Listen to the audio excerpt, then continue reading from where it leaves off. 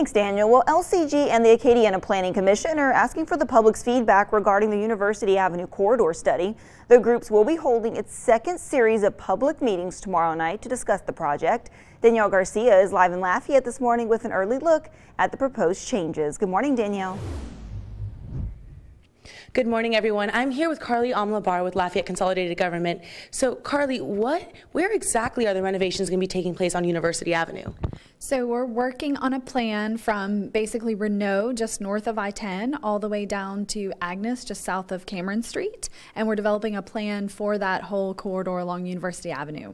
Great. And so where exactly, how can people of the public help with that project? Well, we really want folks to come out tomorrow night. We're having a session at Bridge Ministry of Acadiana on University Avenue, 512 North University. We'll start at 6 o'clock in the evening. We'll basically go through a presentation of some of the work the studies that we've done so far, and then ask for the public's feedback, which is really important for us to collect. And so what are some of the options that the people can vote on?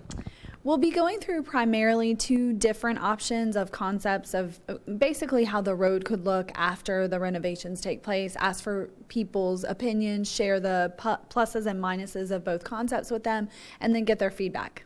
Great. Thank you so much, Carly. So you guys, if you want to be there at the public meeting, it's tomorrow at 6 p.m. at the Bridge Ministries of Acadiana. For now, live in Lafayette, back to you guys.